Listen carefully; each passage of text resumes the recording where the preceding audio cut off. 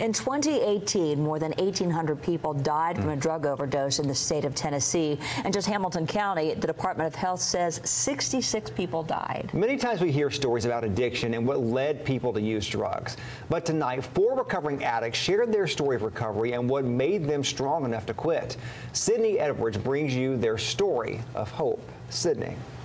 Josh and Kim, as I met the recovering addicts I'm about to introduce you to, they all had a story of hopelessness and feeling like the path to recovery would never be in their future. Now, each sit here together to tell anyone that is struggling that there is hope. Anthony. Hey. 9 months sober. Hi, I'm Lisa. Celebrating 11 years on Friday. We're happy to do this. I didn't know it was going to be televised. Julie, 14 years and counting, and getting over a fear of public speaking. See, I lived a life that was so chaotic. Gary, 19 years sober after living with addiction for 22 years. 4 people in 4 completely different stages of recovery, and here to share why hope is what got them through. I just wanted some peace. I wanted to quit planning my suicide every single day of my life. I'm sick of hurting everyone I loved. I'm sick of hurting myself. I started hearing things like hope. It might seem like a never-ending battle. I was an angry person that hadn't worked on myself, and I thought if I just left it at the altar, I would be okay, and God would take it from me and He's going to heal me.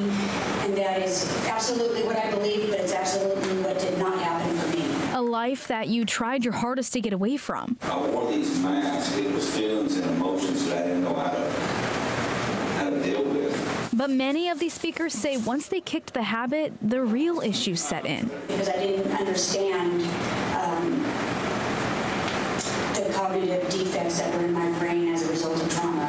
No story of addiction is the same, and for each of these 4, neither is the story of recovery. But like I said, a phone call saved my life. But their second chance at life. And I ended up overdosing in the bed next to my fiance. She woke up, I woke up around 8 EMTs. Okay, she resuscitated, she kept me breathing.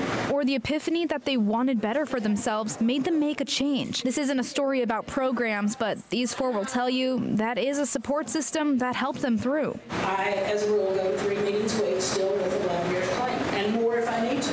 Because when they realized there was no I in recovery, they looked to a sponsor who beat addiction or a friend that showed sobriety was worth it to help them. I'm really grateful to be here. Thank you for letting me share. Tonight's meeting was an effort from the Hamilton County Health Department to beat the stigma of addiction and show that people in recovery are more like you and me. Health educator Carlene Angwin says recovery can be positive and success is possible. Josh. Powerful stories for sure. Thank you, Sydney. There'll be one more listening session next month. The location and time can be found on our website, newschannel9.com.